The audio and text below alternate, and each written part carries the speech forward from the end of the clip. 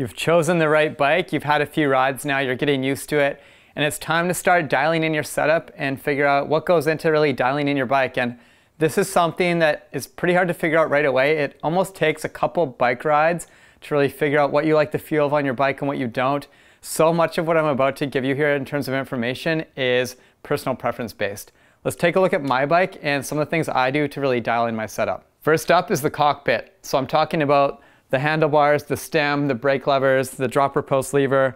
All of this here is the front end of the bike, and it's where all your controls are. And that's why I'm so picky about how they feel. I like them to feel perfect all the time. And whenever I have to go on a trip and I have to rebuild my bike up, it's always really annoying for me to get the angles perfect. So the first thing you need to think about is the angle that your handlebar's at. This is 100% personal preference, and it depends on what you like the feel of. Some people like their bars way rolled forward, other people like them slam back more. The more you have your bar rolled back, the more back sweep it's going to have. So you're going to feel like you're almost sitting back on the handlebars a little more. You're not going to be right over the front end. For me, I like them pretty aggressive and pretty high up and swept forward. As you can see here, the angle of the bar itself is pretty much perfectly parallel with the ground. It's not like sweeping back at all or forward. The reason I like it so straight up and down is because that goes back to my dirt jump BMX roots with the really aggressive high up handlebar. Next up is the brake levers. I like these to have the same feel as my handlebars, and what I mean is I like to have them more of a straight up and down feeling rather than swept back. And that means I don't like having my wrist rolled back, and I don't like feeling like I'm swept back on my bike with my brakes way up here. I like having them down as vertical as possible and really slammed far down. This is a very aggressive way to run your brakes because you have to have almost your elbows up and out all the time more, and since I'm always in an aggressive riding position, this is really comfortable for me, and I'm not straining my wrists. And it's really great because when I'm dirt jumping or even when I'm just like riding all the time, I feel like having one finger on the brake all the time is a lot more comfortable when I have the levers slammed down like this. Next up is all the other little levers and pieces on my bike. So I'm talking about the dropper post, the shifter. I'm sure you'll notice here that I have it distanced quite far away from the grip. It's at least 1.5 inches away from the grips. A lot of bike stock that you see in a bike shop, everything's slammed in close and tight together because that's just how things come in the box, and a lot of riders like it that way. For me, I'm a little unique because I'm always dirt jumping, I'm doing tricks, I'm doing a lot of things that involve my wrist rolling around on the handlebar, so I like having more room. Even my dropper lever, you can see I keep it on the opposite end of my brake lever from my grip, so it's as far away from my grip as possible. This keeps it out of my way, so when I bring my hand in closer to the stem, my thumb is still like not even coming close to hitting the lever, and that's nice for me because when I'm doing all those movements, I have all this free space to move around with. Same thing with the shifter on the right side. In terms of handlebar length, it's an ongoing trend in the sport for bars to get wider and wider. I remember back in the day when a 28-inch wide bar, so the equivalent of like 740 millimeters, was considered wide. Now everything comes stock at 800 mils. So it's pretty wide. Bars are big. The wider the bars, the more stable the ride. The narrower the bars, the more nimble and flickable your front end kind of becomes. For me, I have narrower shoulders, and that's also a factor to put into consideration. If you're a smaller rider, you might want narrower bars. The handlebars on this bike in specific are at 760 millimeters, and that's pretty much what I run across the board for all my bikes, except for my dirt jump bike where I go extra narrow to have the flickability for tricks that involve spinning the handlebars around. The next thing you want to look at is your suspension. Whether or not you're on a hardtail, you'll probably have a suspension fork on the front of your bike. The number one thing you can do to really change the feel of it is how stiff it is. Most forks are air these days, and it's fairly simple. You can just undo the top of them, you can put in a shock pump, and you can adjust it accordingly. When you get a brand new bike, the back of the fork will have a user manual or a little guide that will show you how much air to put in based on your weight, so it really varies. For me, I usually go 20 or 30 PSI above the recommended because I like having a stiffer fork that really is going to handle the bigger jumps and the more aggressive, steeper ramps better than an average mountain bike setup. Most riders out there really like to have something that's nice and subtle for small bumps, so they'll set it up around the recommended weight, and then in addition to that, they'll play with their low and high speed compression. So think about your low and high speed compression as a more progressive style of adjusting your rebound. If I dial down the low speed compression, my fork's going to become bouncier. And if I crank it up, it will become a little more like sluggish and softer. And then I can also adjust the rebound itself, which is essentially just adjusting the speed that the fork's moving up and down. It's a really linear, basic adjustment. Compression really gets into like how your fork reacts at different speeds. There's so much that goes into this. It's very technical, and depending on what brand and level of fork you ride, there is so much you can do. So we're not going to get too detailed with this, but those are the basics you need to know. Next up, it's time to look at the rear shock. With the rear shock, there's so much that goes into it. It's very technical. Some have lockout switches, some don't. Some have Otis low and high speed compression adjustments, some don't.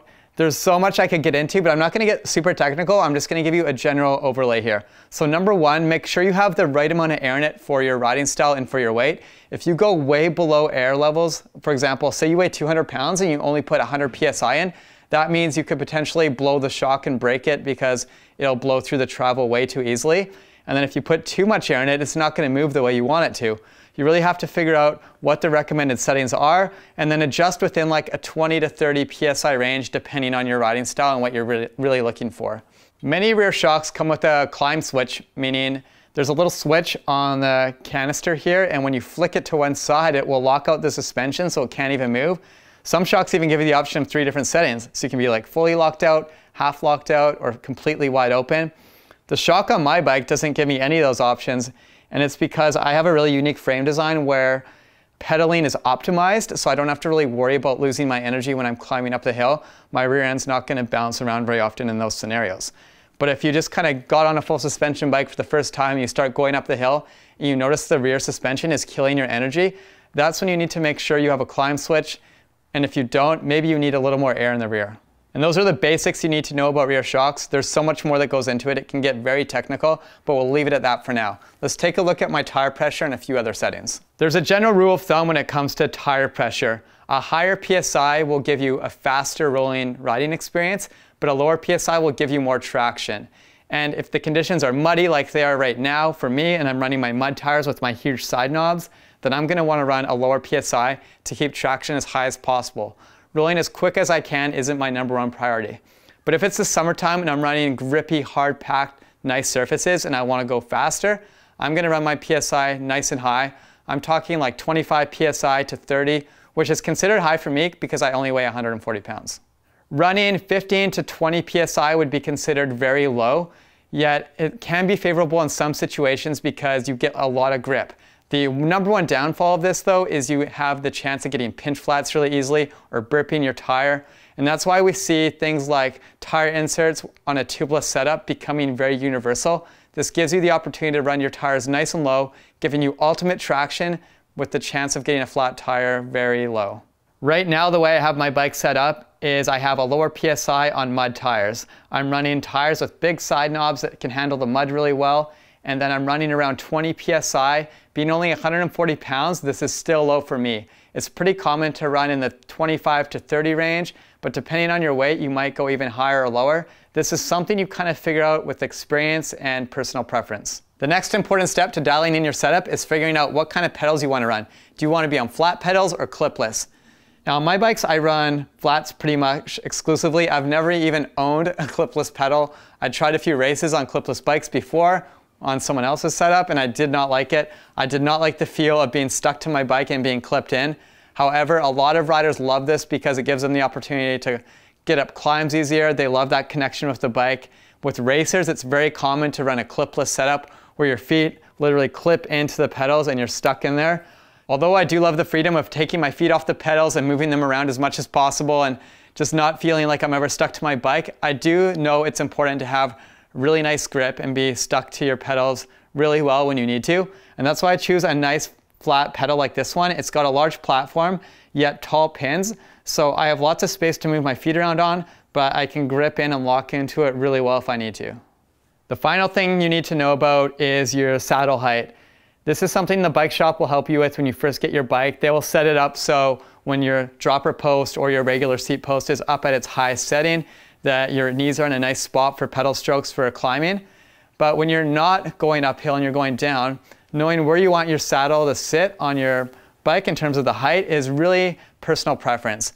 For me, I come from a dirt jump and freeride background, and since I'm doing tricks all the time, I like my seat to be as out of the way as possible.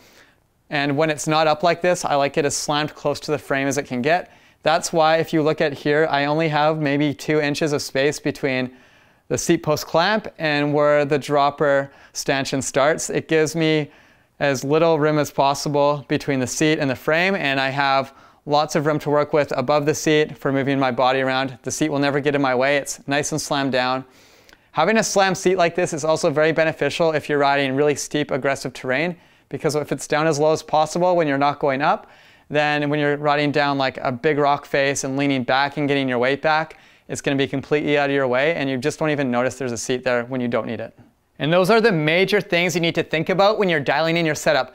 Don't worry too much over whether you're doing the right or wrong thing. You'll quickly figure this out when you get there on the trails and something doesn't feel the way you want it to feel. I strongly encourage you ride with a shock pump, a multi-tool, and have all these little bits and pieces on you when you're out for a ride. So when you're on the trails and you decide you don't like the feel of your setup, you can dial it in on the fly, and it's not something you have to stress about between each ride.